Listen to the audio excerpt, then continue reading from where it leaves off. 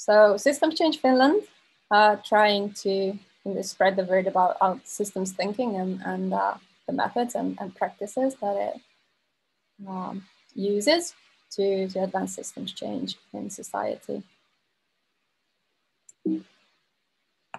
Okay, to kick off today's event, we thought it would make sense to very quickly recap reductionism and systems thinking and the difference between them, how reductionism helps to break anything into its known or yet to be named parts, but it doesn't help with interpreting anything that is unstructured.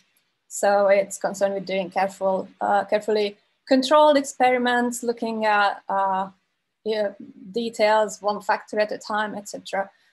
While holism or systems thinking is positing that the parts of the whole are intimately interconnected and cannot be understood without referencing the whole. If I want to bring a little example from my own background, which is learning sciences, then I would say, imagine taking a kid or adult for that matter, putting them in a lab, putting all sorts of things on their heads that reads the psychological or physiological signs of the brain, etc., versus having that person in the actual classroom, sitting next to someone who they like or dislike, taking into account whether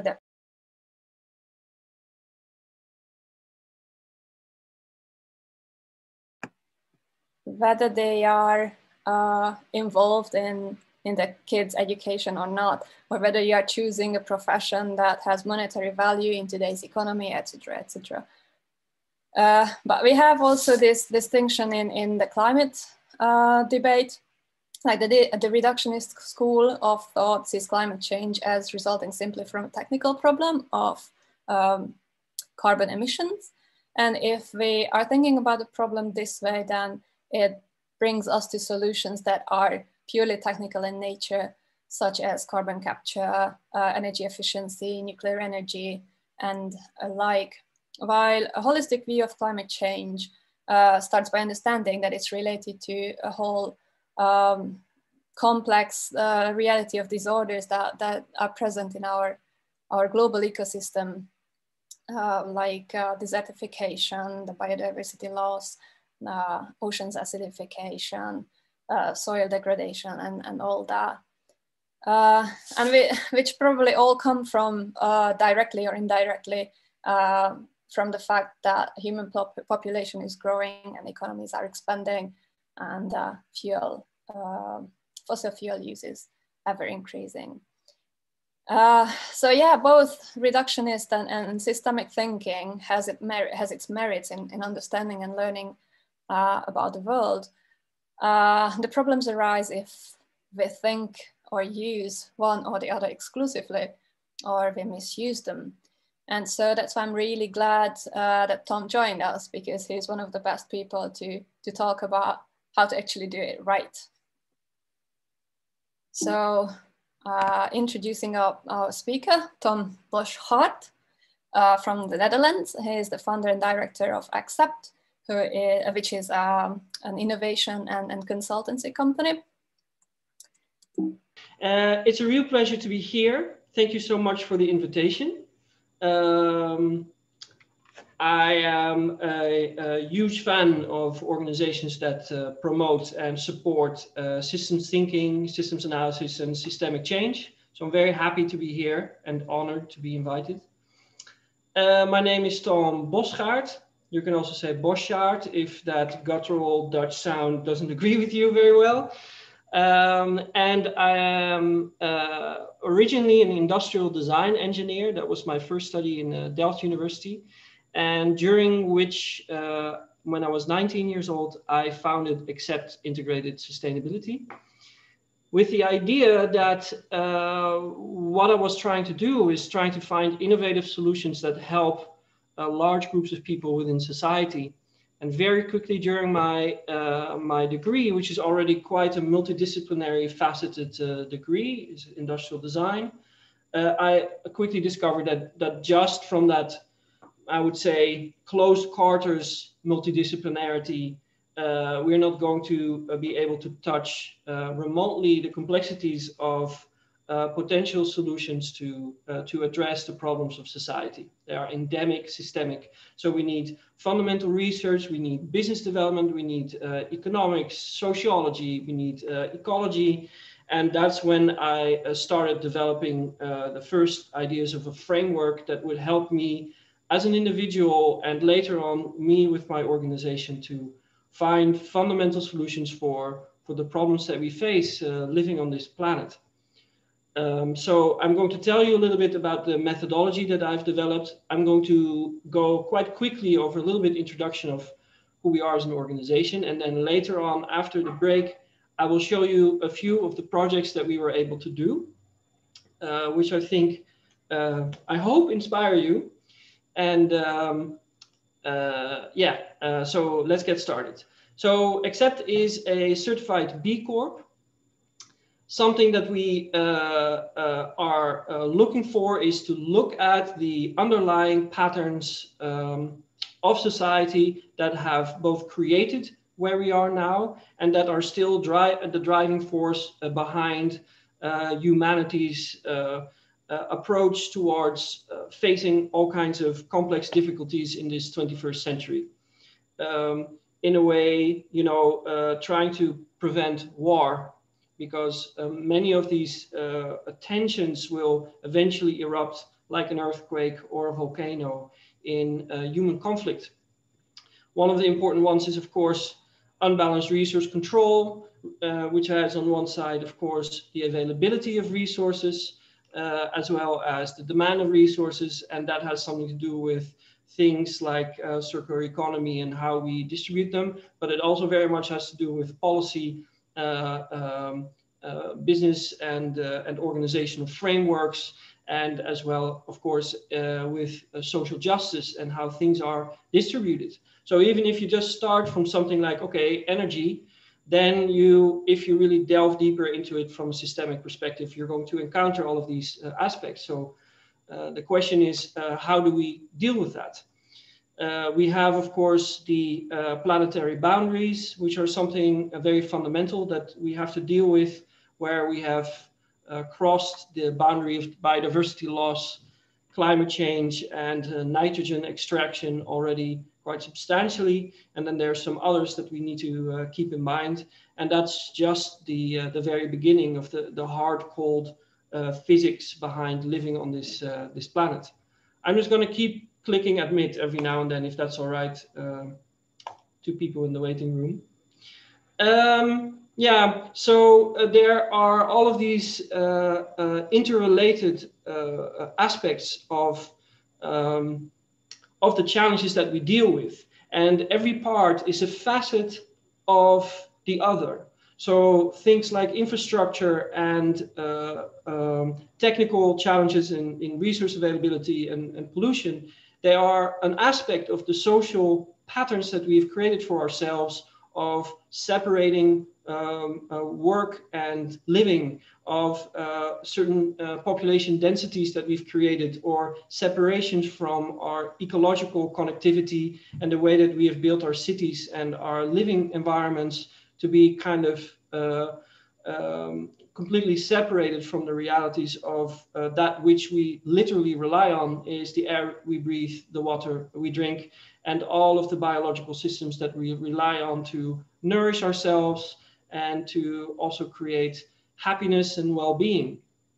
And instead, we just throw it out, of course, and decide to soil our own mattress. So this is a fundamental question. How do we flourish in this rapidly changing world? Which is a different question from how do we prevent the worst, or how do we reduce the bad stuff? We, and me from a philosophical perspective, also having worked for a bit over 20 years in this, just focusing on the bad side and not understanding also that there's such a beautiful positive side on the other side of it, is very important for my own health, for your own health, to make sure that you can keep doing this decade after decade and try to face with the reality, the complexity of the problems that we're dealing with.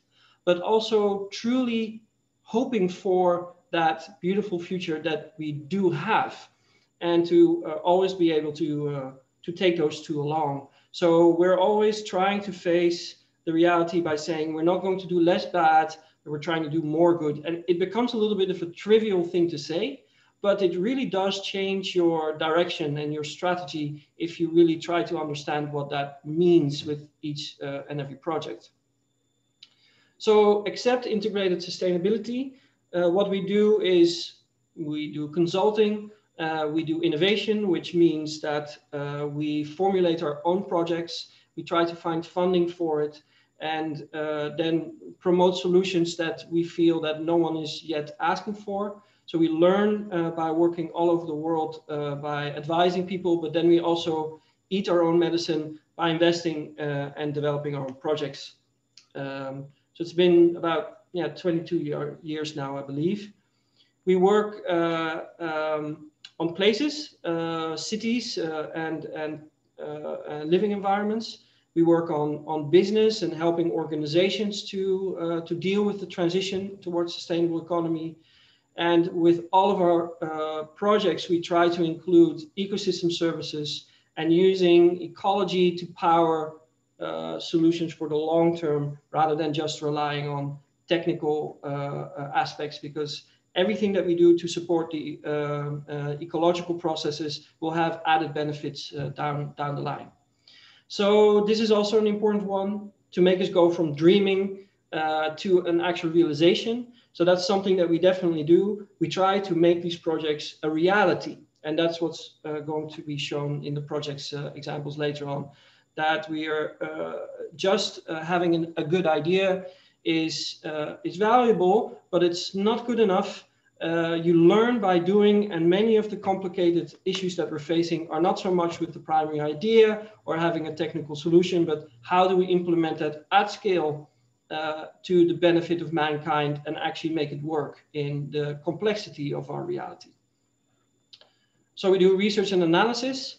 We develop strategies and concepts to design and engineering and the project management that lies behind it in the areas of the cities and environments, organizations, industry, food production, and we provide training and knowledge, also free video courses and expert courses online, as well as books and lectures and so on.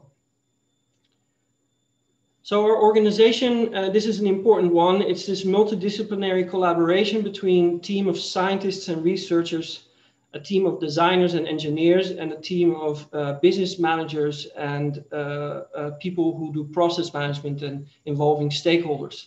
And with every project, we make sure that there's someone from those teams present. We are a reasonably small team with about 15 people, and that's also something that works to keep connectivity short and to have no hierarchy within the organization, and to continue to have that personal involvement that is so very important when you're trying to run these complex innovation projects.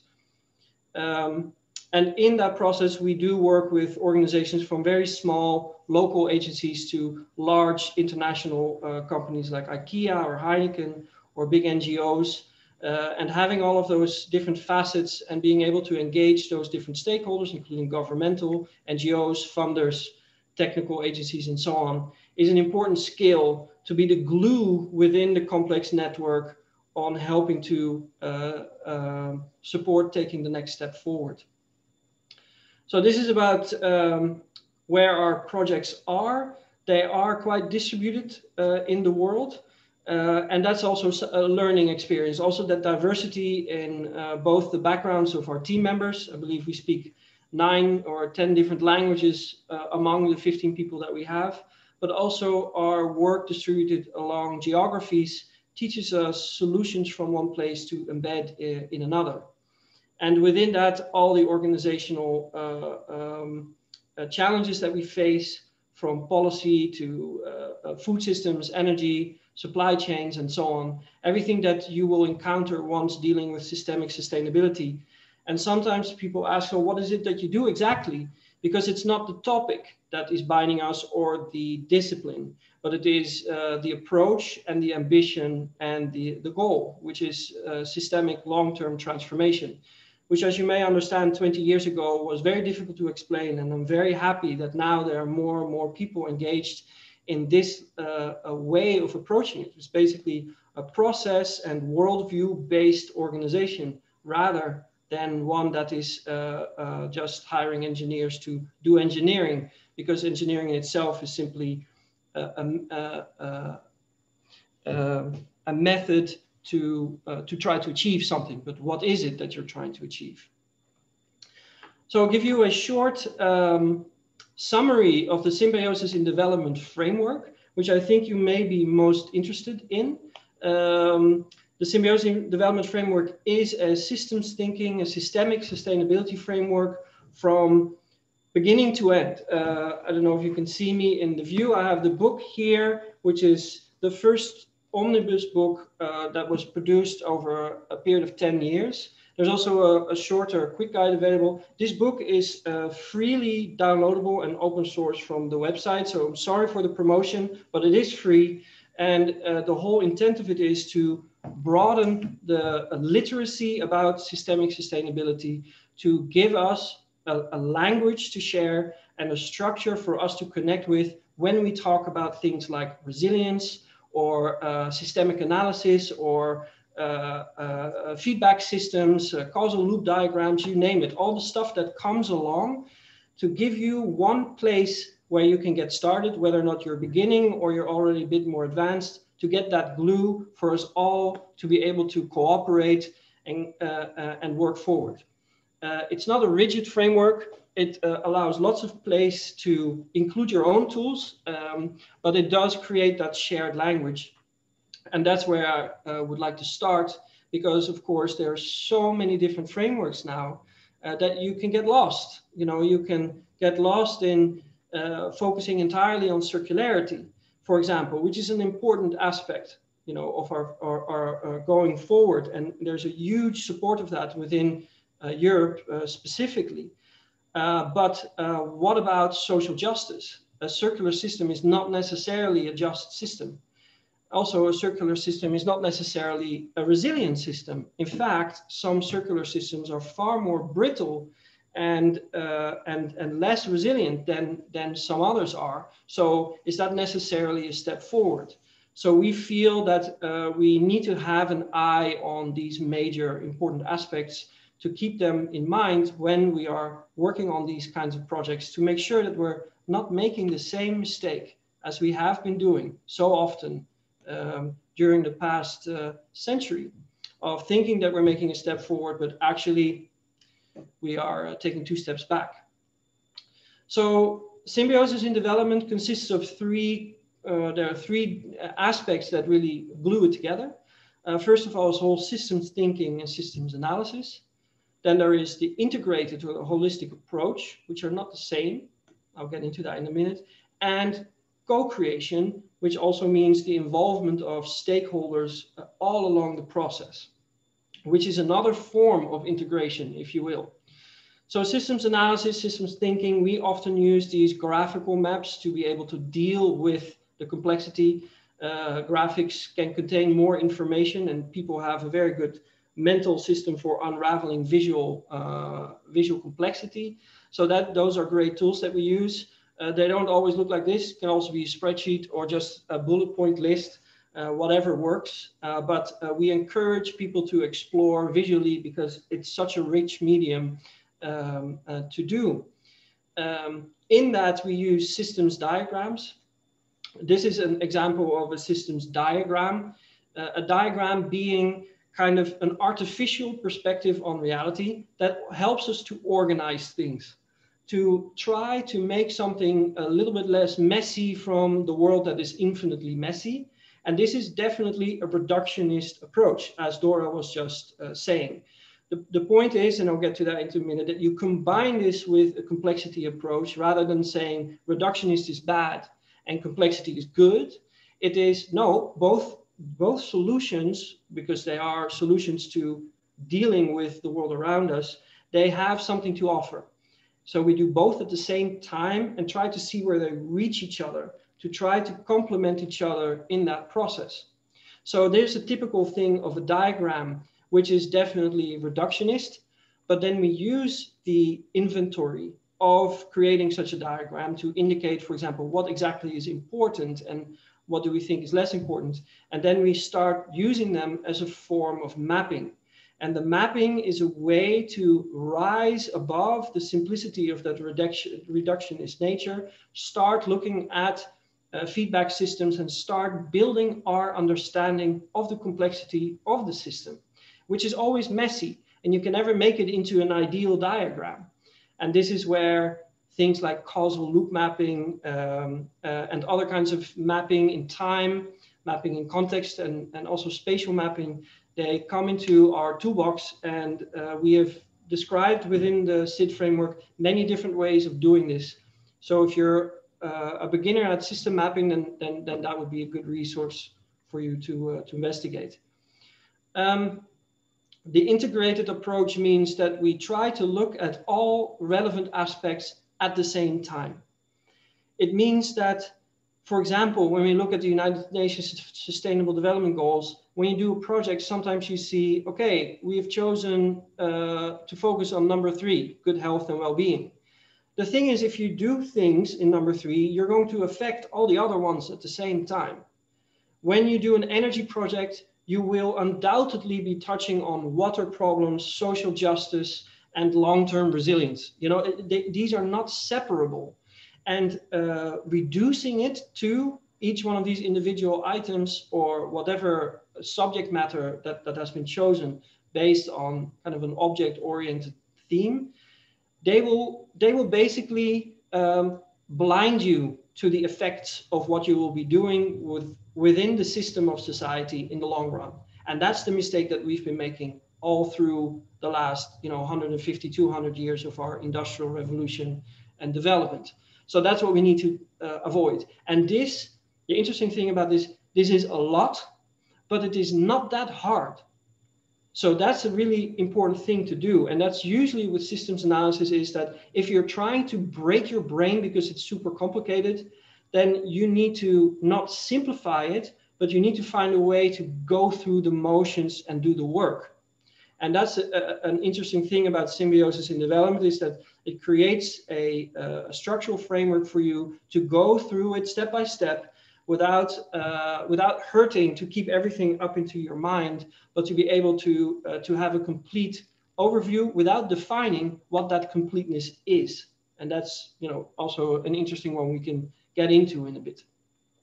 Last but not least, very important, co-creation between multiple stakeholders. And I'm not just talking about getting 3 university level people from different departments together. It's also about really involving people on the ground, people from different cultures, people from totally different demographics, to really expand the capacity for human understanding, to go beyond the individuals that just happen to have that challenge in front of them. And you will get so many unexpected solutions when you just diversify the team that you are going through these processes with.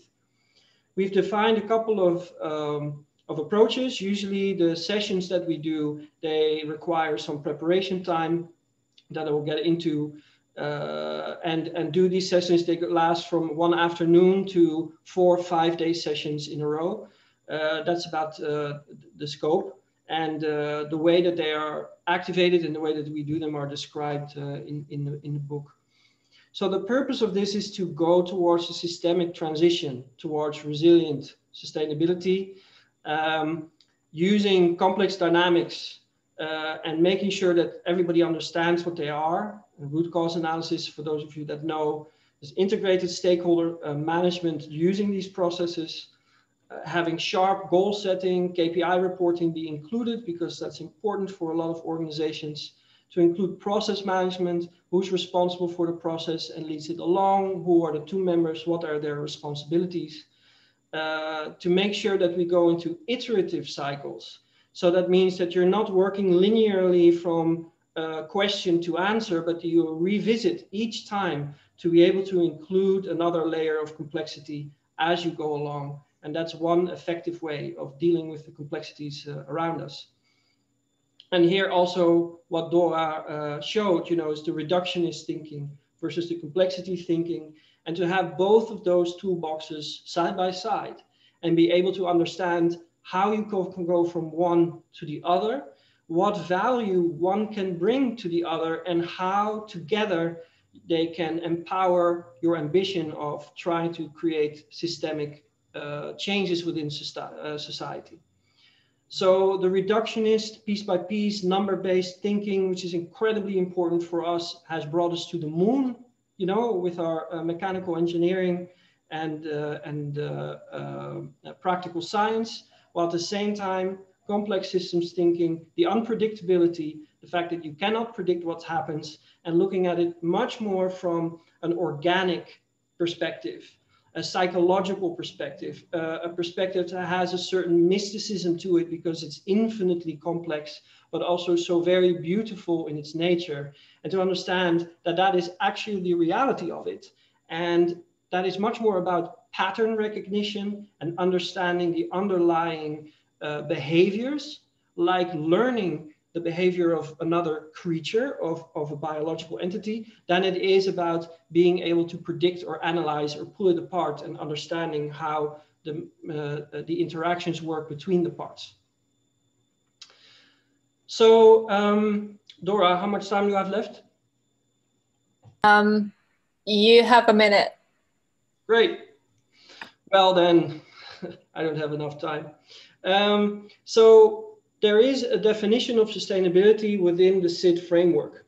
We found it very important to do this because the United Nations definition of sustainability, which says that we should not do things that prevent future generations from serving their own needs, is a great goal, but it's not a definition. It doesn't say what it actually is. So we have worked for many years on getting onto this. This is version 4 and has been staying stable for about 10 years or so. That sustainability is the state of a complex dynamic system. And that in this state, that means that sustainability is a property of our society and not necessarily of a book or a tree or a car. Basically means that a sustainable car doesn't work. It's not a complex system. It doesn't make sense.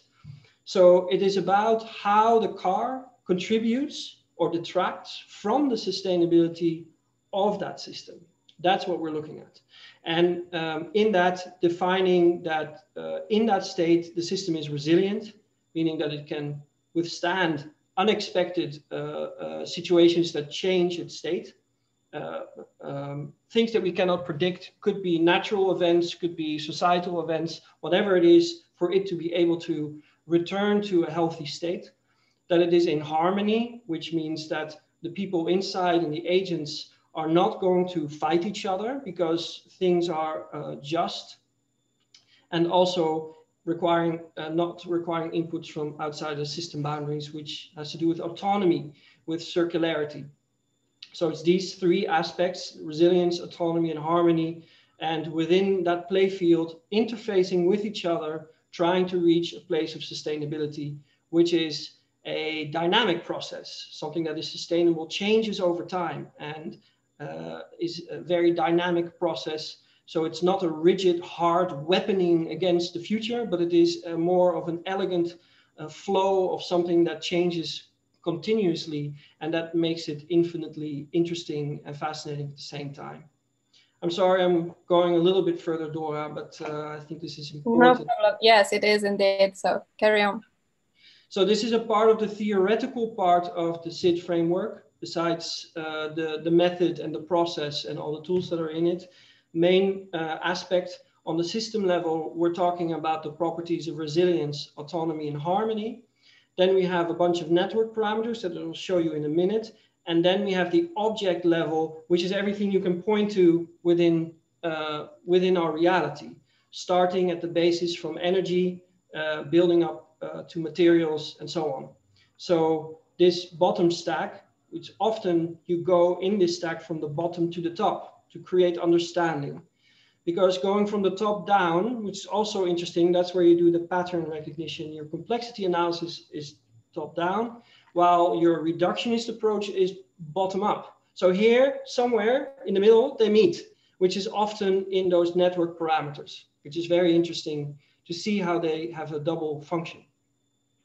So we have energy, materials, then within and part of all those energy materials are our ecosystems and species. They're a subset of this, and that's why they're stacked on top of each other. Our economy and culture, our society is a subset of these economy and species, and each individual and their health and happiness is a subset of the economy, of the culture, of species and ecosystems. So this is a relational stack where you can see that anything that goes wrong in the bottom will automatically find its way up. So there's a causal relationship between all of these layers. This is also an extremely useful tool to do brainstorming and put post-its on to make sure within a short amount of time that your team has had a view on these different aspects that are related to our reality. Then from that, we try to build them up towards these systemic parameters. And I'm just going to skip these. And here you can see the network level unfolded with a bunch of network parameters. There are others and there's more and you can change them, but this is a universal set. For example, resilience can be broken down into aspects such as flexibility, connectivity, diversity, centrality, and so on. And from a bottom-up perspective, you can actually do this numerically, which means that you are quantifying what you are defining as resilience within your network, and you can build a KPI on it. But on a top-down perspective, from a complexity analysis, you can use them as a singular behavioral perspective. What does connectivity mean within the complex system that I'm interacting with right now? What is awareness? And then you can feed it back. Let's say, look at awareness on an individual's happiness or awareness of species within an ecosystem. So you can cross-pollinate these and start to explore and be very creative in that approach towards complexity analysis, which is necessary because there's infinite amounts of things to research. So you need some kind of guide that allow you to not understand everything, because you will never do that, but for you to be able to almost like take it and look at it from these different sides so that you can start to see behaviors and patterns that may be beneficial or that may be dangerous towards the goal that you have within your project. So autonomy, circularity was already mentioned, is an important part of being able to take care of oneself, but also self-governance and things like network support, taking care of other systems that are outside of ourselves. And of course, the harmony parameters that has a lot to do with things like social justice, but not just for people, also inclusion of animals, for example, within our rights. You know, mistreating animals within a lot of cultures is illegal, which is an inclusion aspect of animals within our harmony frameworks. So these are very interesting. And again, you can also quantify these, measure them, while at the same time you can use them for pattern recognition. So let's just look at one quick example of, let's say, the interaction between efficiency and redundancy. So when we're looking at and trying to cross-pollinate this in a creative process, you very quickly can find these interrelationships within a societal system. So typically, when you increase efficiency of a system, you increase autonomy, because efficiency is an aspect of autonomy. Let's say you cut very efficiently so that you have exactly the right resources that you need in order to operate. That's very efficient. And a lot of our, especially Western, but global commercial projects are geared toward it needs to be as efficient as possible. The problem with that is that it almost always reduces redundancy, because redundancy, having more of the same thing, is often inefficient. You're paying for multiple while you could make do with one. So why would you want to have that? The problem with reducing redundancy is that it decreases resilience, because if that one thing that you have breaks down or is disabled for whatever purpose or is affected, then well, your system will stop. And that means it has broken through its resilience.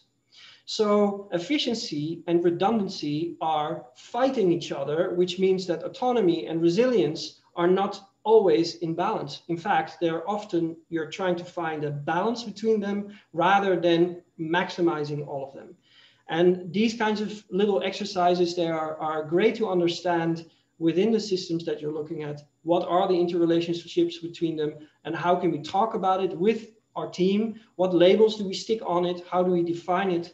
And therefore, how can we find a process together to find tangible solutions within a certain period of time and provide a better solution than just doing it the normal way.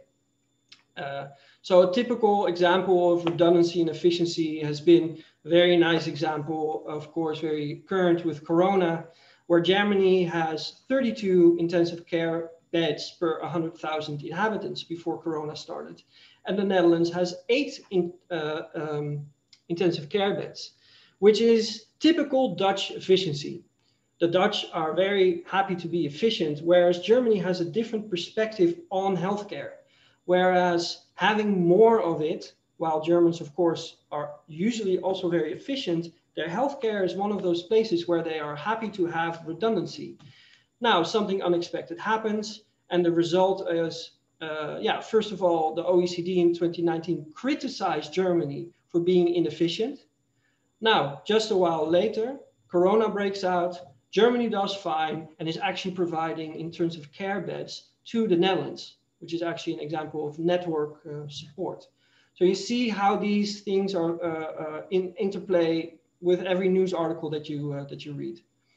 So I'm going to skip here. These are just some examples of being able to do quick scans. There are lots of examples in the book. And then there are examples on how you do this with a team. Here you can see Heineken working on its circularity program, about 18 people in a room for 3 days, walking through this analysis and then creating a shared understanding of how these patterns work. It's also creative. Here's the director of Schiphol Airport that we make drawing hearts. As part of the process of understanding this, seemingly childlike, but actually working in that creative way is so very important, and not to get stuck behind a screen or a spreadsheet, and to have that interaction. So from project management perspective, there are these different phases that you can use with the different parts, almost like a modular system that you can click together and then work on a project from about, let's say, a couple of days to projects that last for years. And after the break, I'm going to show you what the results are of some of those projects. And here you can see typically that we tend to design and develop projects that are mostly roadmaps. So they are not a singular solution in time. They are something that evolves and continuously tries to poke the complex system in order to start moving into its transition. Transition maps are another great way to do that, which are also covered.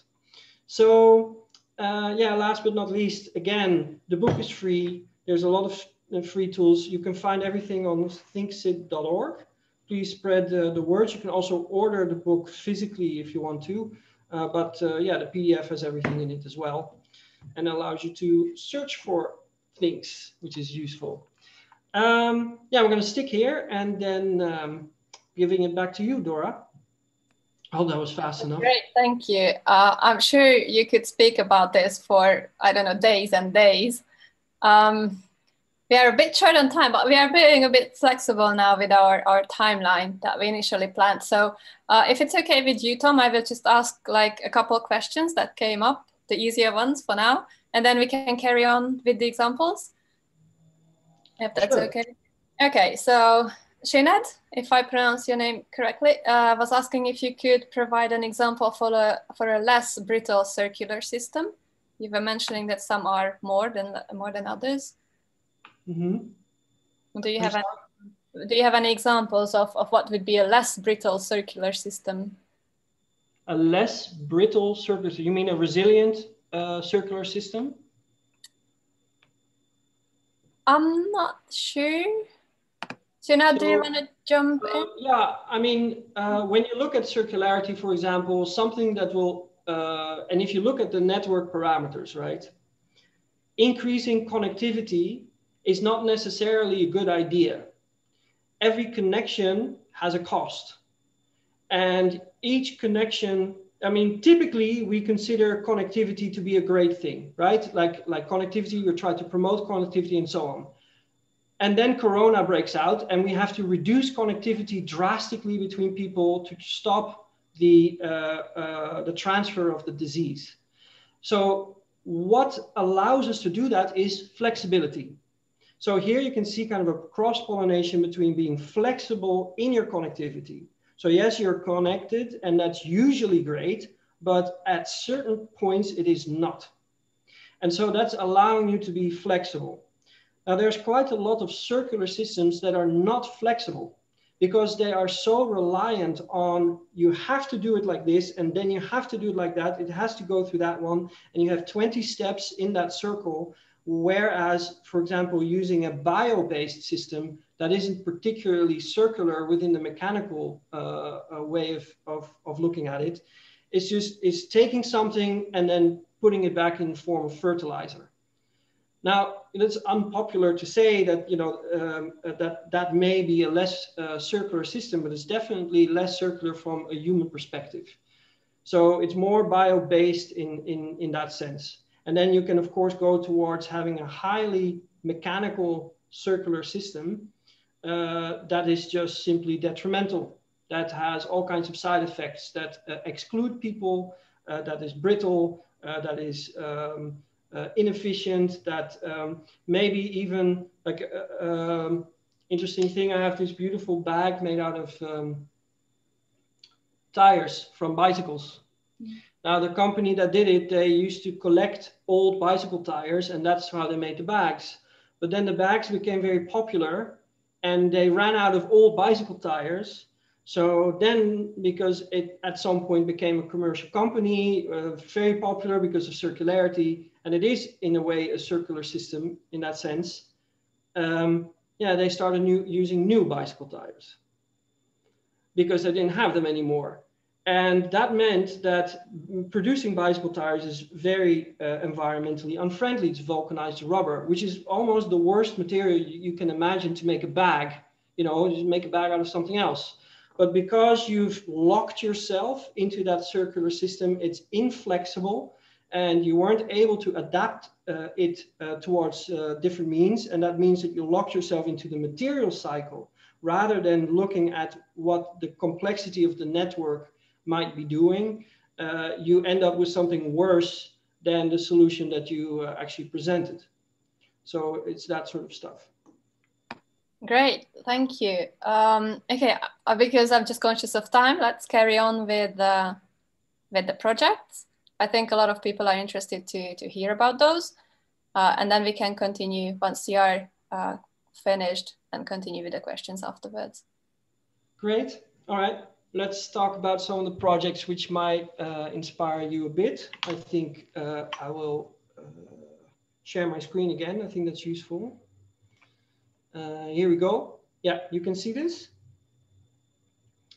This is one of the first projects that we started. It's one of my darlings, the San Francisco Trans-Space Center, which has been renamed into Salesforce Park.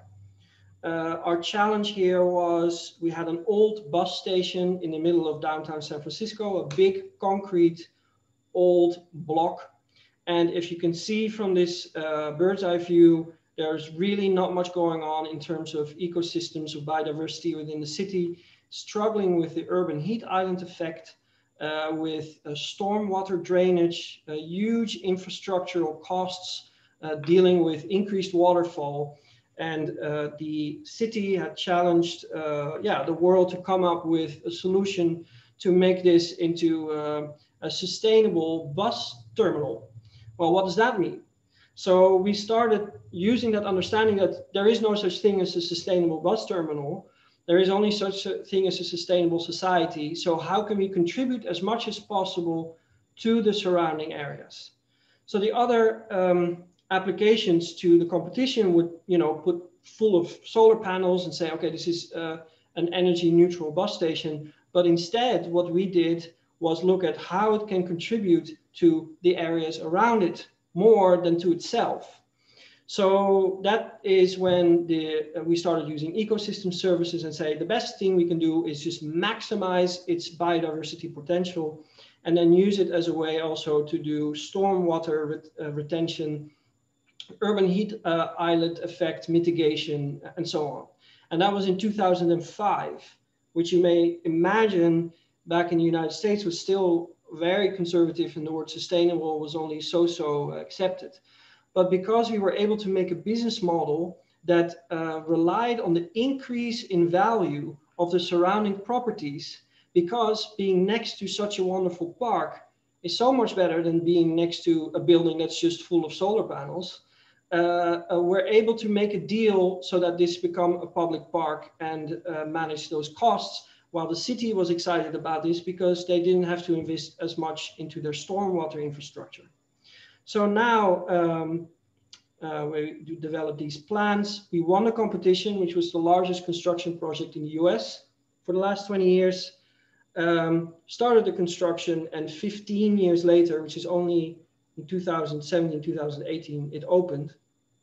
And I have a little video of it. Very proud to see this with true biodiversity. There's about 30 or 35 different types of tree species, a very irregular use of the landscape to allow as wide as possible range of animals, insects, microbes, and so on, to actually be part of this new urban ecosystem. Of course, it's just a drop in the bucket, but it is a big one. And I think it's also an exemplary project around the world of how ecosystem-driven projects can really also make financial sense in an urban system.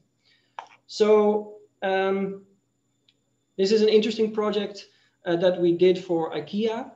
IKEA came to us and they said, all right, we have the catalog, and we've been to McKinsey and we've been to Deloitte and we've been to 2 other consultancies, and they have done their very best to make it as sustainable as possible, meaning use less energy, less toxic ink, and so on. And we ran out of ideas. So you're not allowed to change anything about the catalog. You're not allowed to change its paper, its size, the volume of its production, or how it's made. But please make it sustainable. So that's a pretty crazy question. And in the beginning, we really had to think about that. But then we understood that, yes, so the sustainability isn't about that catalog. It's about how the catalog can become part of creating a sustainable society. So we're not allowed to change anything that's in it either. So we can't just say, okay, IKEA, you have to now make it into an instruction book for sustainable living, which was, of course, one of the ideas. We also said in the beginning, can you please stop making it? Because, you know, not making it is probably the best solution. They said, no, we're still going to make it. And in fact, it is the most, that time at least, it was the most produced book in the world, by a factor 10 over this number 2, which is the Bible. And it was produced every year in 53 different versions around the world. And then we started thinking, okay, so within that supply chain of, you know, getting the wood and going to the factory to make the paper, and then the printer, and then shipping it to people's homes, and then maybe recycling it or something, what exactly here is actually creating all of that impact? Well, it's, you know, it's all of this, the first 3 aspects of it. Whereas paper itself, the production of paper can be done very responsibly. They were already 100% FSC certified, which is a great job doing that so far. But then they were trying to optimize the rest, and they had hundreds of different parameters of water and waste and how they were treating their employees in all of those different printing and paper facilities around the world. And we started thinking, okay, we analyzed the network of how that was produced and where the decisions were made. This is not that map, because we're not allowed to show it, but it looks a little bit like it. And when we were doing that map, we found visually that everything came together in one place, not the energy and material resource flows, but where the decision was made, who prints it, and who makes the paper. because that would affect the impact to another place, and a different factory, a different supplier would have a different impact. So they had all the power, and it turned out to be 3 people sitting in one room somewhere in Sweden, making the decision on who does what. And they have 1 week in the entire year to make that decision, because the rest of the year would be to design it, produce it, distribute it, and so on. So within 1 week, they had to make those decisions for 53 different locations, judging from hundreds of different companies. And we found out that they couldn't. They didn't have a decision-making tool. So the first thing that we did was allow them to give them a visual feedback decision-making tool that here you can see it, it's anonymized, that within a certain single glance, all of these 100 parameters, just with a simple color coding, gave them immediately, oh, this first line is much greener than this 4th one. So rather than just looking at individual parameters in the spreadsheet, we can now make much more integrated decisions on a split-second basis. They just had seconds to decide on each one of these things. And that already produced a 20 to 25% improvement in their decision-making, which had a huge effect on that print run. But we weren't satisfied, because we said, okay, that's less bad. It's just what I was saying earlier. But how do we make it actually contribute to, you know, the sustainability of society as a whole? What we started to do here was, this is a very powerful overview. You would probably, if you were a print company, you would want to sit behind this piece of software and see what all your competitors are doing, because that's what IKEA is basing their decision on. So what we started to do there is, once companies actually joined the process of the RFI, as it's called, the request for information, to get the information in that this is based on, a complete and automatic sustainability report was generated by the system and sent back to the suppliers themselves.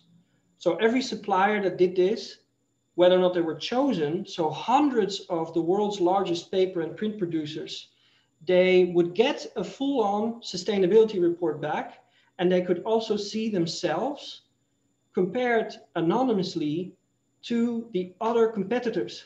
So they could see, oh, I'm in the yellow or I'm in the red. And that allowed IKEA to set those on a year-to-year basis and move all of those suppliers year by year, allowing them to commit money, millions, tens of millions, to go from the yellow part to the green. Every time they did that, they would be allowed to be in the pool to be selected. If you're in the red, you were out. So that actually manifested hundreds of millions, if not billions of euros in sustainability measures of the entire paper and print industry, which is far bigger than just for that catalog, which is just one of the many, many products that these companies make. So in total, even in the first year, from whatever we could measure and find out from the complex system, we were able to save the entire yearly footprint of the state of South Carolina in oil energy, just with one little piece of software that we put in the right place. IKEA benefited, the world benefited, and those organizations benefited. And that's just a brilliant way of using systems analysis to find solutions going forward. So I'm just going to skip this. This is a lovely project for the world's most sustainable office building, which has an internal ecosystem and really contributes more to the entire environment of the office than just the office itself. So not just energy producing, but also providing energy to the environment. It cleans all the water from the surrounding offices. It produces food and a healthy environment, cleans the air, and that for the same cost, slightly more expensive than a normal office building, but being able to get that money back by a reduction in sick days of the employees. Of course, 6 days are very expensive for companies that have a lot of people, which is what an office building is. So this building earns itself back within 10 years on just the reduction in sick days alone. And that sort of aspect is, I think, very powerful. And that allowed us to start developing the idea of catalytic buildings, which are buildings that, if placed within the existing city, help to increase the sustainability of the whole area at once, rather than just the building itself. So to start taking responsibility of the infrastructure and the complex system around it, and to start contributing to help transfer our built environment towards a more sustainable state, not every building by itself, but neighborhood by neighborhood, by using these kinds of principles. From that, we went on to develop the first entirely self-sustaining neighborhoods, where regen villages and regen resorts were the first. So this was one for 200 houses that produced all of its own food, its own water, self-sustaining in energy and being climate adaptive, allowing for different water level rises and climatic conditions, being bio-based in all of its materials. Then we started taking the next step. And this is a project that we're starting to build now. You're getting a little bit of a sneak preview here. So this is not yet published. In the next couple of months, you will hopefully start to hear a little bit about it. But we want to start creating the blueprints for the first fully self-sustainable, autonomous and ecologically powered city districts in the world. It's called Orchid City. And here we combine all of that knowledge and experience to create something entirely powered by nature. So the water that you see here is not just beautiful and wonderful to live next to, which is very important. It also increases biodiversity, which is very important. It's also the storm water management system, allowing this to go up and down and dealing with extreme weather events. It's also the water purification system using phytoremediation. So all of these landscape actions, elements, they have a performative function within the neighborhood, and they increase the value, they increase the quality of life, they increase the resilience of the area, dealing with all sorts of potential changes within the future. And the same way we'll be dealing with the buildings, trying to make them from bio-based sources and combining production, food production, but also construction materials and so on within the neighborhoods, to have living areas, to have entertaining, but also work and learning, all within a self-sustaining ecosystem. So it will have schools, it will have shops, it has healthcare, it has senior care. It's not just for people that just happen to be able to afford this. It's socially inclusive. We want to make the first ones already affordable for median level incomes. And as a concept, it's scalable. So from small community to larger communities. And then we are developing 3 ones in different climates to show its resilience and adaptability. The first one's in Brazil, the Netherlands and Vietnam. And we are working on the blueprints of these to be executed in the next couple of months. Yeah, so how am I doing on time, Dora? Do you have time for one more example? Yeah, go ahead. I think people are having quite a good time and enjoying your presentation. So one more. Just show you some pictures. This is our own office. This is one of those self-developed projects where we try to eat our own medicine and get our hands dirty. We converted this old railway locomotive repair station into exemplary, healthy, sustainable, listed heritage building for less cost than a normal renovation. And this is our daily office now. Yeah, if you're ever in the neighborhood of Utrecht, you should visit. It's also open and it combines all organizations that are working on sustainability and not just ourselves. So we created community to start empowering themselves to be larger than just what we started out with. Yeah, so this is the last project I would like to show you, Serenity Farms, which is in some ways a more technical project than we have done, but it's also a project that we've worked for several years with a very large group of people, and I'm very proud of it, and I'm especially proud of it, what it may become moving forward and what it can initiate. The situation here being that, of course, for many of you, you understand that we have a huge food challenge in the world.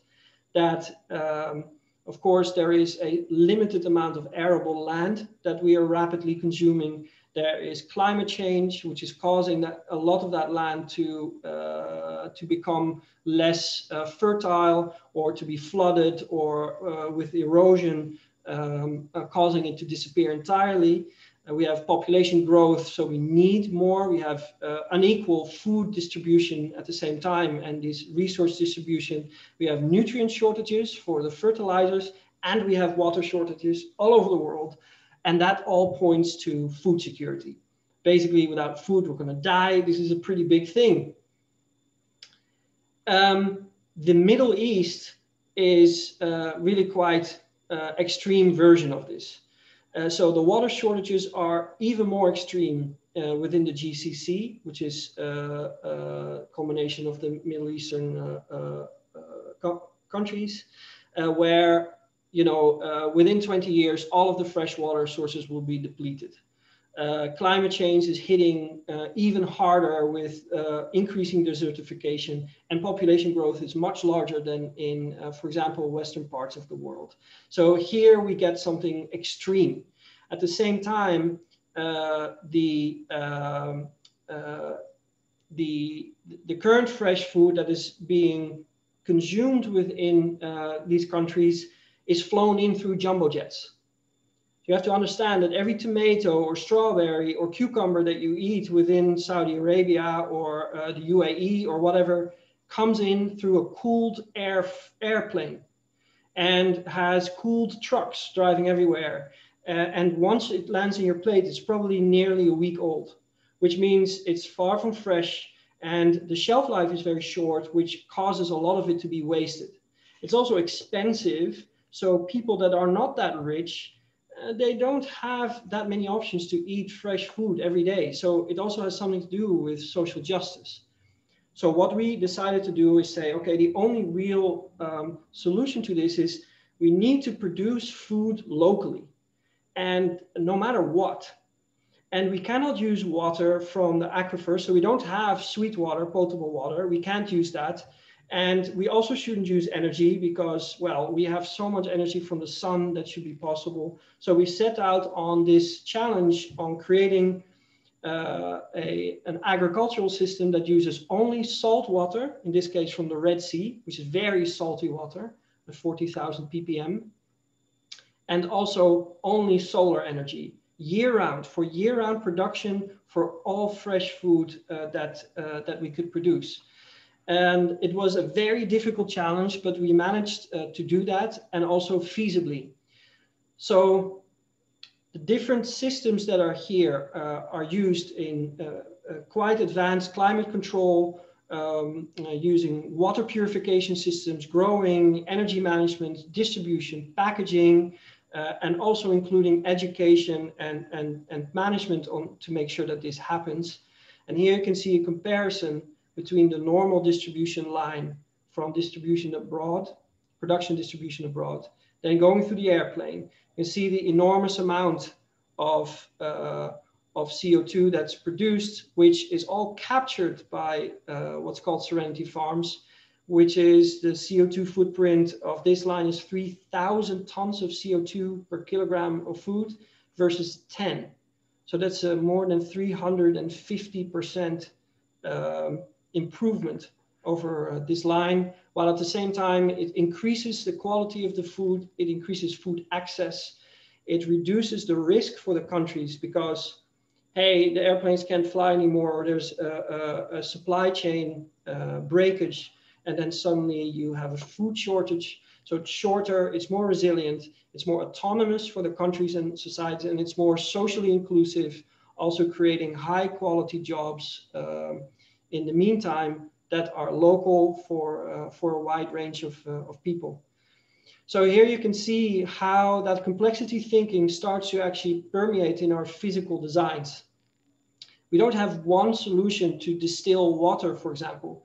We have several different types of systems that are using in conjunction and that can capture each other depending on the situation, the products that are grown that can change over time, the different seasonal conditions, whether or not we need more or less cooling, or we need more or less water for this type of plant and that type of plant with this kind of composition. So we are trying to aim for creating resilient solutions even when we are reliant on these high-tech systems to go forward with that.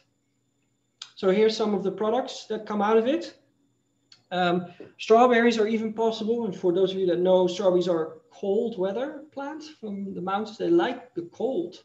So growing strawberries in 50 degrees Celsius in barren desert landscapes, that's really fantastic. And we hope to see that and eat those first strawberries soon.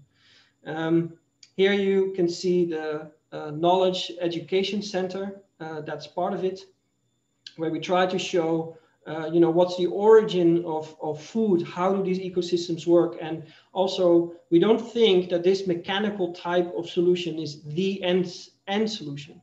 We know that it's one step along the way. We have another principle called polydome, where we create an internal self-sufficient ecosystem within a controllable environment. That is just too advanced for investors to get into now. First prototypes need to be made and so on. So what we do here is we try to already get people ready for the step after this, understanding that this solution, which is great and I love it, but it's still only one step along the way of trying to achieve a truly sustainable food production system. So I'm just going to skip these. I'm going to end on this slide with the statement of you can do the impossible if you try.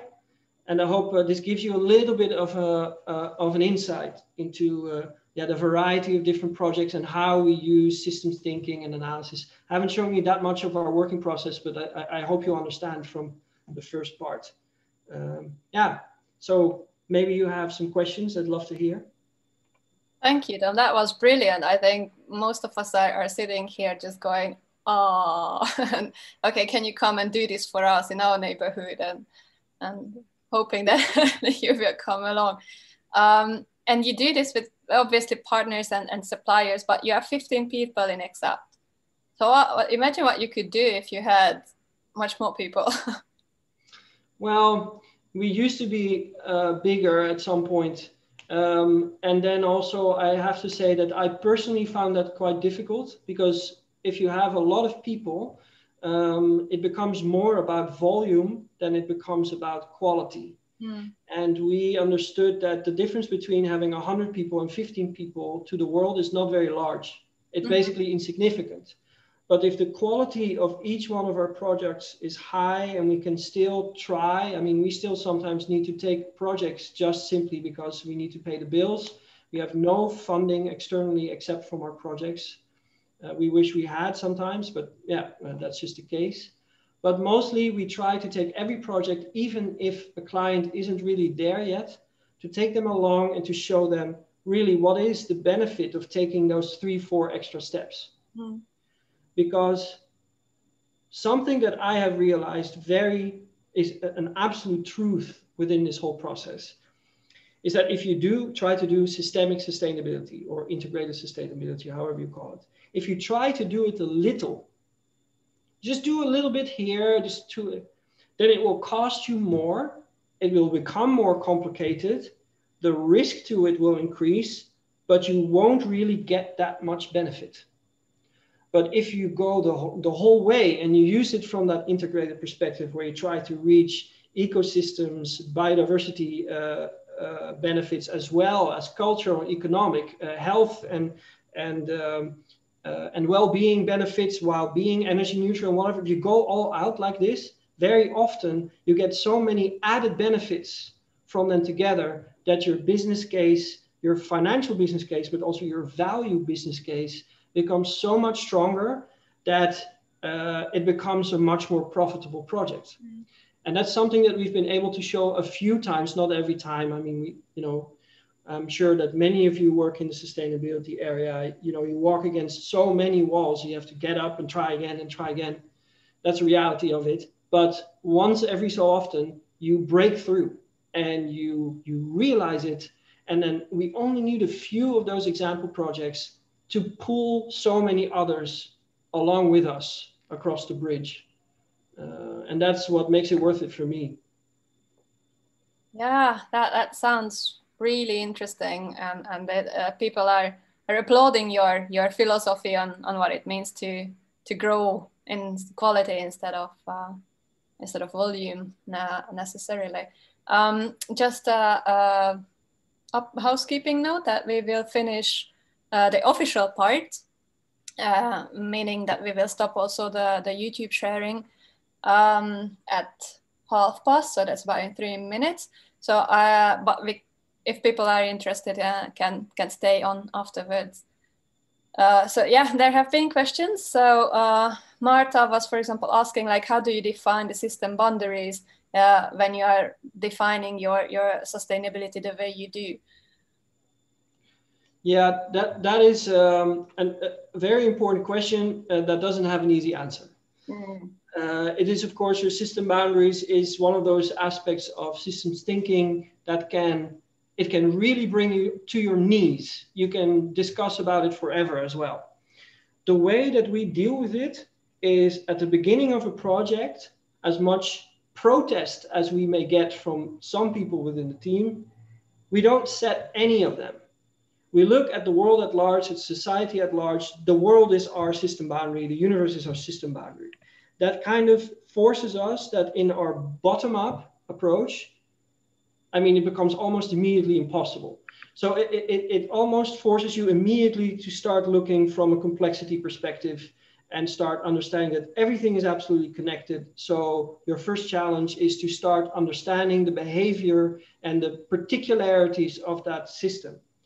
Once you start identifying those and you start seeing rough contours of perhaps what that place is like or that situation is like, and then you start coming up with possible ideas of intervention and so on, that's when we start formulating, okay, that could be a scenario. So then we take that scenario and then we start going from the bottom up and saying, okay, first we put the system boundary here. For example, around its supply chain, from cradle to grave. That's where we start, and we won't look beyond that. And we look closer to the first degree, and we look a little bit less close to the second degree, and so on. And that's kind of manageable. And there's a lot of these, supply chain management tools that help you to define these.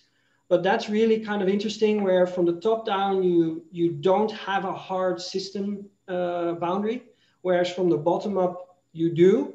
Then those also start interacting with each other.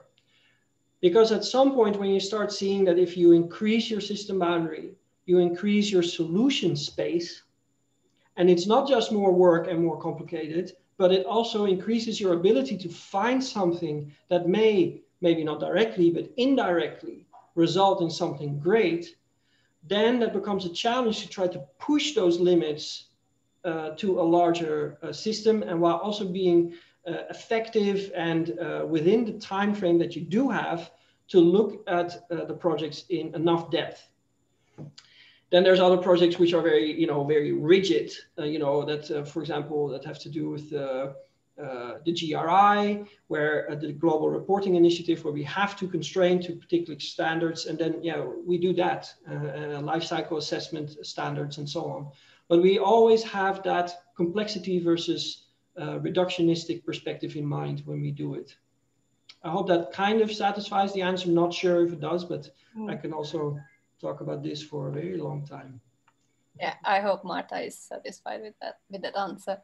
Okay, so just to show the last bits of the slides that we have for how to stay in touch with us, either Systems Change Finland or the Systems Innovation community. Very quickly, that there will be another Toolshed meetup at the beginning of May, which is dealing with climate education and systems change. And middle of May, an open space gathering for people that are interested in changing systems can be found from our website as well. You can become a member of Systems Change Finland, details can also be found through the website. Okay, so I will call this the end of the official part.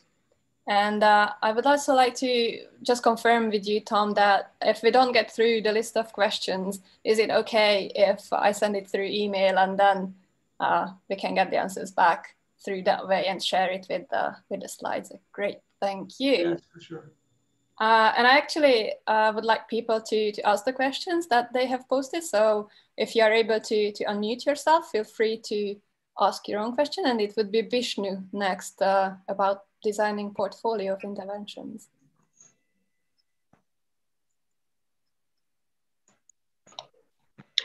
Hi, Tom. My name is Evelyn. I am calling from Finland. So one of my questions is about the, well, two questions.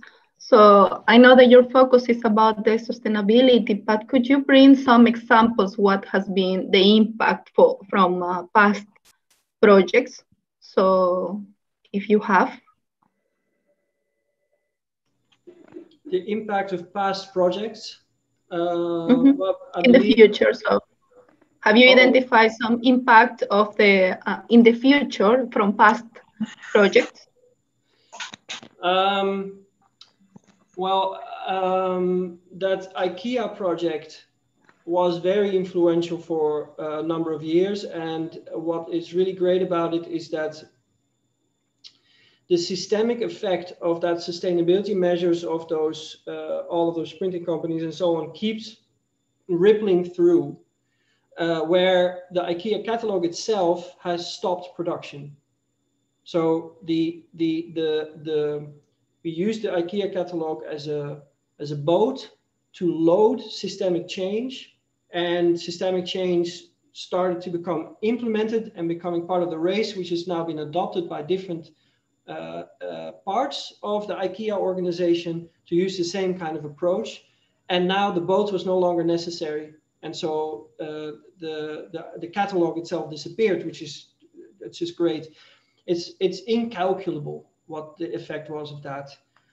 For some other projects, for example, San Francisco, the Salesforce Park, that one I think mostly has, it has a local effect for its biodiversity and for its water and so on. But I think by being, the winner of one of the largest competitions in the United States, it was hugely exemplary, and it's still constantly quoted as an example of, hey, ecosystem services can be done in one of the most expensive real estate realities in the world, and you can make a business case out of it. So there, I think the pioneering aspect of the project, the fact that it's so visual and tangible, is one that permeates through. What we hope to achieve with Orchid City is that we are doing something that has never been done before. No one has ever tried to build a neighborhood like that before, that is also affordable and really at scale, which is kind of crazy if you think about it. And what we really hope to do is to make it a new normal. I hope that in 10 years' time, that is the new standard for plans going forward. And the whole idea about Orchid City is also to share all the data, and the way that we've done it open source, just like SID is open source. And that sort of stuff, just from the very beginning mindset, saying, no, we're going to share all our knowledge, because we don't want to make money by keeping solutions to ourselves. We want to make money just, by getting paid for the solutions that we create. Okay, but let it move forward. Let it systemically ripple through the system. And then it becomes detached from you. It creates a much longer viable life for that solution to be implemented. And I hope that's something that we can achieve. So working on, for example, reducing the amount of patents on important sustainability solutions, and working on that sort of legal structuring is so very important and has such a strong systemic effect within society that should not be underestimated. But I get ahead of myself. Future effects. I think maybe those were some examples. Thank you. Very nice for the points that you have brought. So the second question, sorry.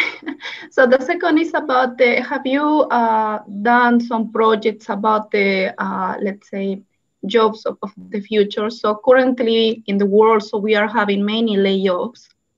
So have you, are you in a project or have you done a project related using system thinking for that kind of social issue?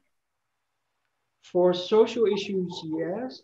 So, for example, we've been supporting, it's a totally different organization, but it has the same name. It's the IKEA Foundation, which is the NGO that gets funded by IKEA to mostly work on what's called smallholder farms in Africa and India. There, it's about agricultural livelihoods, is how to create sustainable, resilient systems within the communities, for example, in Kenya. And their systems thinking has really helped to increase the idea that just giving people advice and counseling and seeds and materials to do that will only really work if there's also top-down change happening from the organizational structures that these people are part of. And understanding that whole complexity of dynamics between the different layers from where they are and all the other people in the network, to expand and to empower the way that money is used to help people. So to change from a more, it's a typical example of giving people fish versus teaching them to fish. And I always think it's a bit of a basic comparison, because fishing goes a lot better if you're not hungry.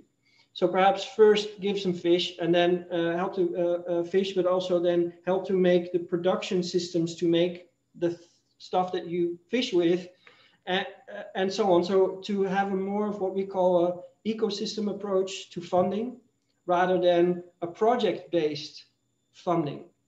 And with that, we've developed a new program called Systemic Investments that we hope will change from impact investment. I don't know if some of you are familiar with impact investment, to go from impact investment, which is a great first step already, but to go from impact investment to systemic investment. So you look at the systemic change that you create. You don't just fund one or two projects that then have a beneficial impact, but you invest in a systemic change that may have a lot of little moves and some larger ones in order for a whole societal system to be able to get over that hill and then allow it to change itself. So you don't have to pay for everything. You have to pay for that transitional dynamic to go over the hump. And that's where we get into system dynamics and change theories, which are very interesting, but that's another lecture. But yeah, I hope that helps a bit. It helps. Thank you. Yeah, Dora, if I may go next. Yeah, sure, go ahead. All right. Thanks, Tom, for the wonderful presentation. This is Vishnu from Bhutan, a small country in the Himalayas. Hi to everyone. My question was with regard to designing the systemic design. While we are designing a portfolio of intervention, as a practitioners, what are some of the critical things that we should be mindful while designing the portfolios of intervention?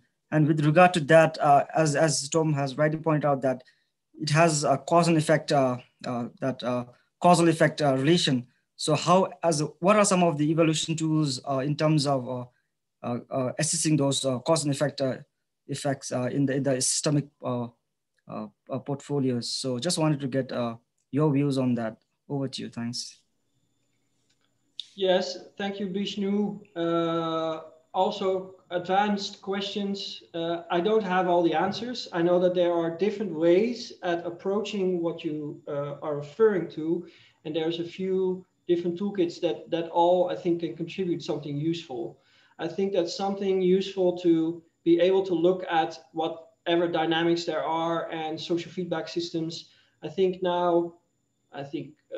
already from the early 60s, the tool of causal loop maps have been returning over and over and over again for decades on end. They can be a little bit hard to understand, but they are so powerful. All you need is a whiteboard and a bunch of people, and stick to it. There's some little useful software types, but I personally feel it just works better on paper. So one of the tips that I can give you is, I know it's difficult with Corona now, but hopefully within a couple of months or maybe a year, we'll be rid of it. There's a tip. Put very different stakeholders in one room and do it for several days at a time.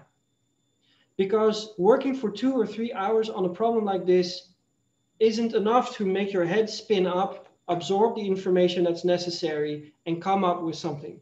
You need to do it several days at a time. And I think you also need to do it not by yourself.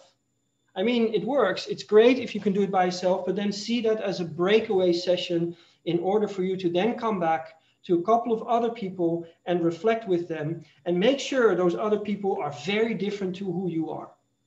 So if you're all from the engineering department and you all love Star Trek, then maybe you need to find some diversity within your team. And I mean, there's nothing against the engineering department or Star Trek, but you know what I'm trying to say. So diversity in your team and concentration in time. Turn off your phone, get all the information that you have prepared. So the way that we do it is we work for a few months in collecting information that is in 4 or 5 different categories. So we collect precedents, which are great examples or bad examples. We collect stakeholder information. Who are we affecting? Who matters? Where are those people? We connect trends and market data for the business models to make sure how does that work. And we collect data about the reality. So we, for example, if it's a place, then maps, climate data, interviews with people, that's part of the stakeholders. And then we kind of, we just hang it around the space to be able to soak ourselves into it. And in the first half day or something, people are just sharing that with each other to make sure that everyone is aligned. And then we start going through the process to set a goal and to start analyzing. And we do that then iteratively. That's the third one that I recommend. Don't go from 1 week doing your analysis, then 1 week trying to find a solution, and then the third week you do evaluation. That's not how you should do it. You should do the first day, you should do all 3 in a row very quickly, because then you kind of know what the scope of the project is. Then you go back, and then for 3 days, you do 1 day of goal setting, 1 day of solution, and whatever. And then you start over again. And then for the remaining 2.5 weeks, maybe you spend, 4 days on one, 4 days on whatever. By just doing 3 cycles, these iterative cycles, you have a vastly improved understanding of the whole of it, rather than going through it in a linear fashion. So summarizing, multidisciplinarity, put it in a room, concentrate it in time, and do iterative cycles. Yeah. Great, thank you. Anil had a quick question about whether you're aware of Proteus. No, I don't think so. I suppose it's another framework or tool for systems thinking or designing, but if Anil could write more about it in the chat, or I can look more into it later. And then Noor, if you would like to go ahead and ask your question. Yes, thank you, Tom. It was brilliant. Really, I really appreciated. My question is, may we have an example of what you call a small project? What was the mission and what was the budget? So that we can see if you only, especially for us from the South, sides are different. Yeah, sure, I would love to. By the way, I see people mentioning also some digital tools. Yeah, we do definitely lots of online co-creation these days. Miro is our tool that we use most of the time. But yes, Noor, that's an interesting question. Yeah, our projects ranges from things that just last a few days to things that last a few years. But I have one of my favorite little projects that I think is very humble, but with a beautiful result. Not every project turns out like this, but but the intention is, when I was a student in the United States, I studied in a city called New Haven, which is in Connecticut. And there was a little restaurant in my street that was owned by a man that was half Chinese, half Japanese. And his mother had created a sushi restaurant called Miya Sushi. It's still there. And Miya Sushi, he was taking over from his mother, and he wanted to do it differently.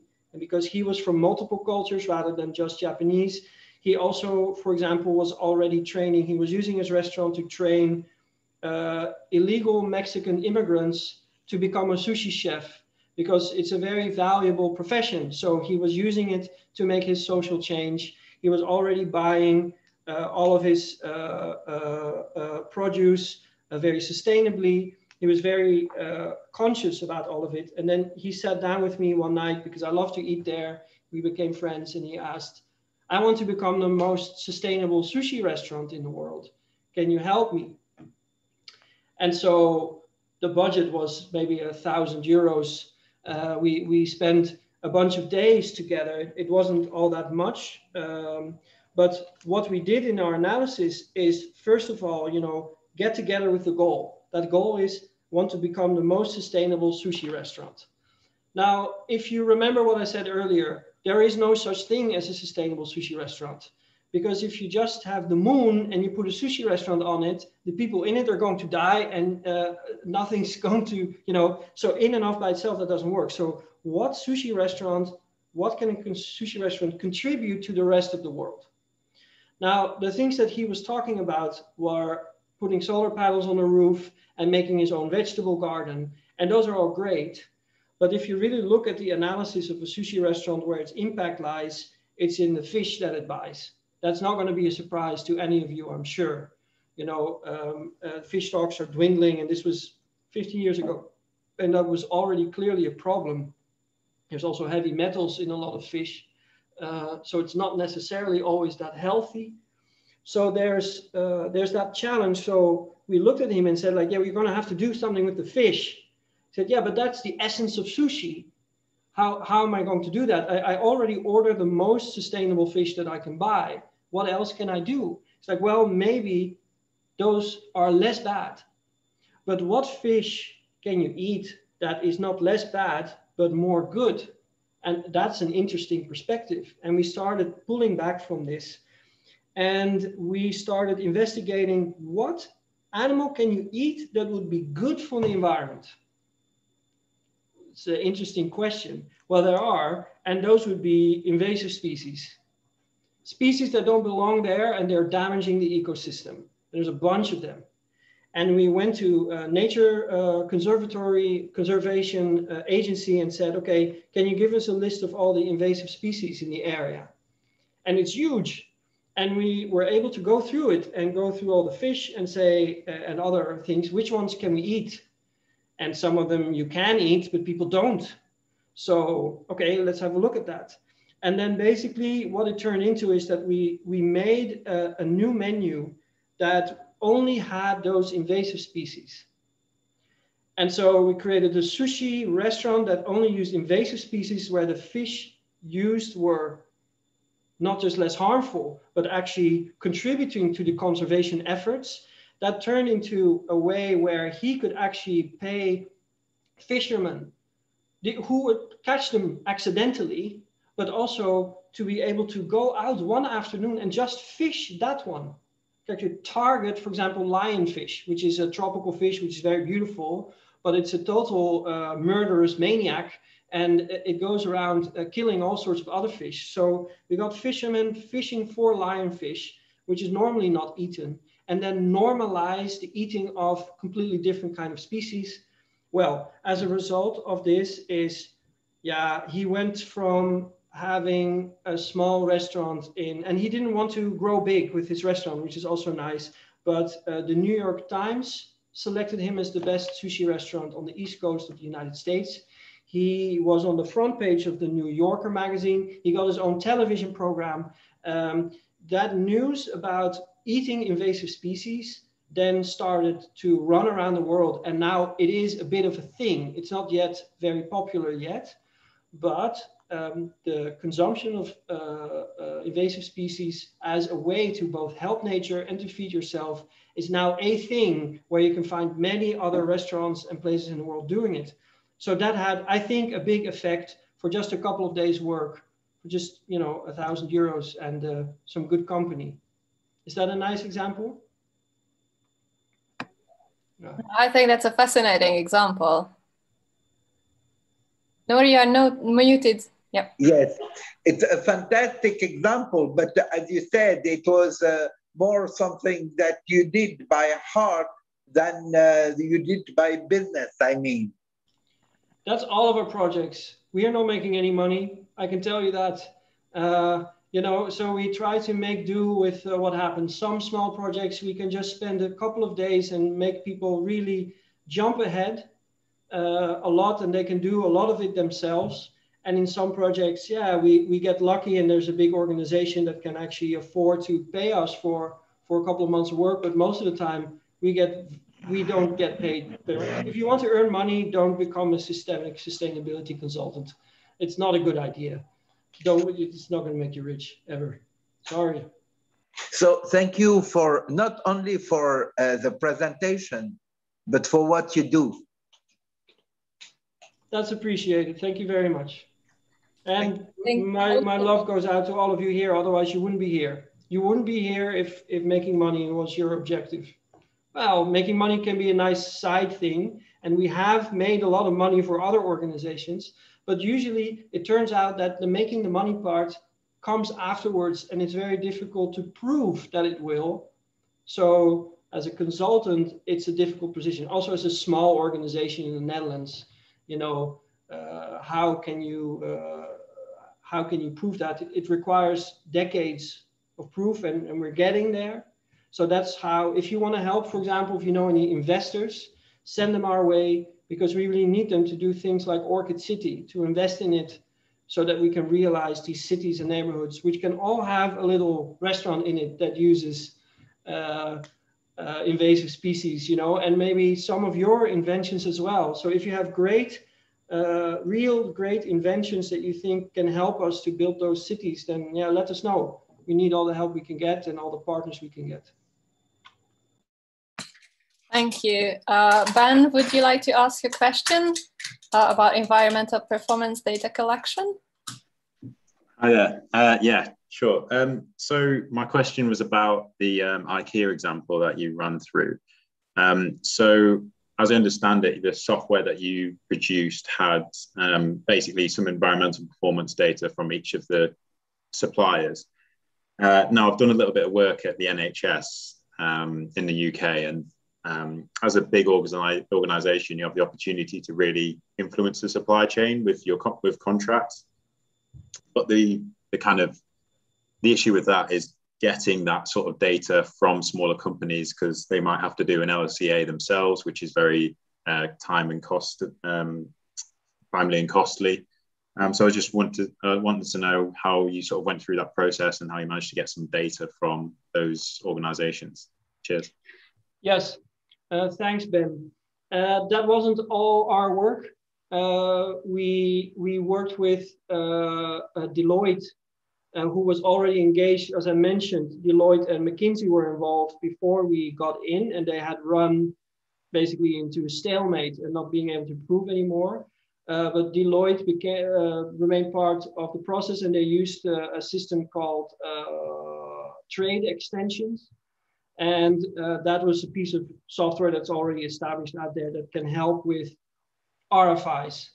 So managing that process. But the essential part of it is that there is an RFI process, which I know you must be undoubtedly be familiar with. And then what we did was we asked for only the basic and fundamental data that allowed us, from IKEA's perspective, to do the calculations on what impact it had, so that it remained reasonably simple for the organizations, and putting basically the consultancy cost into IKEA. So that had two advantages. One of them, it's much easier to audit, because you're just looking at how many waters did you use, not, you know, how many square meters of stormwater runoff capture area did you compensate for, you know, something like that. So it was also easier for the suppliers to participate, which means that more suppliers did participate, which was in the end beneficial. Third of all,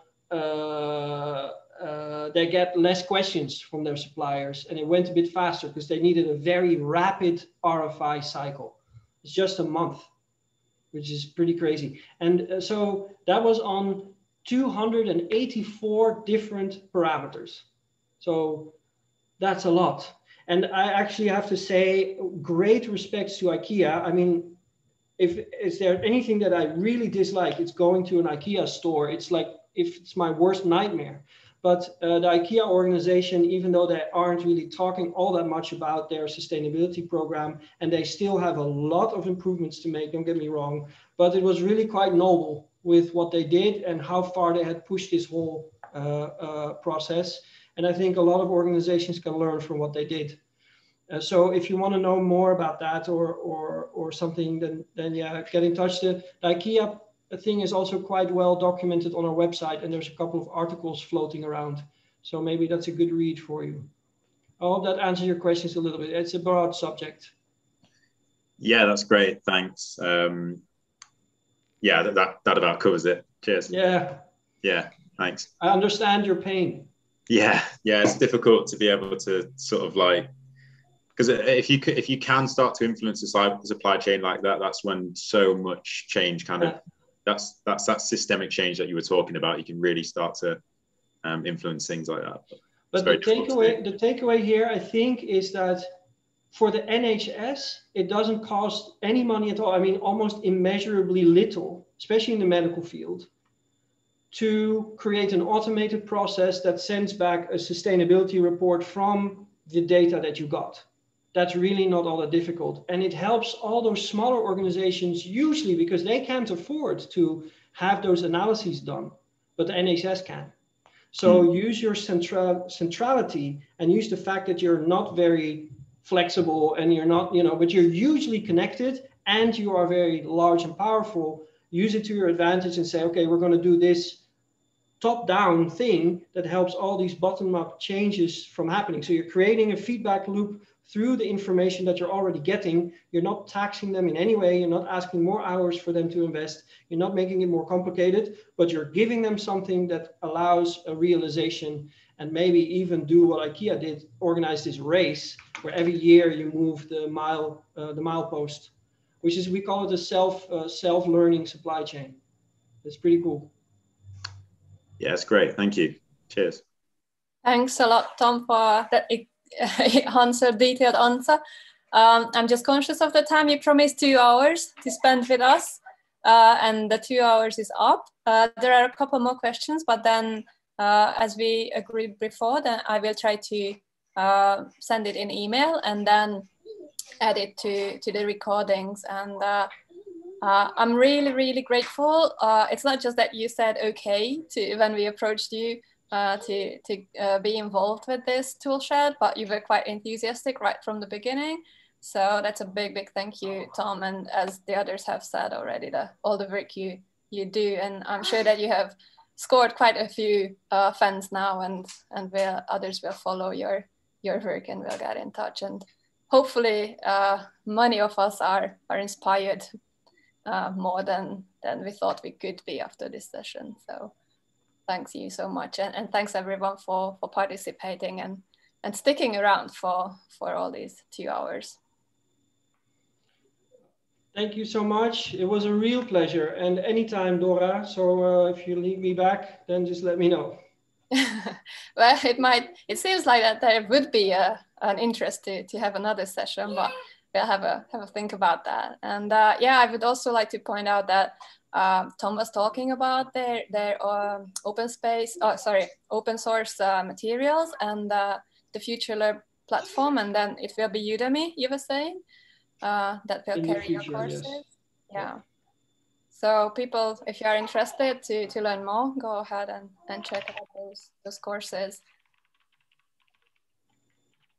So with this, I will end this Toolshed meetup. Thank you so much, everyone. Bye. Bye-bye. Have a nice week.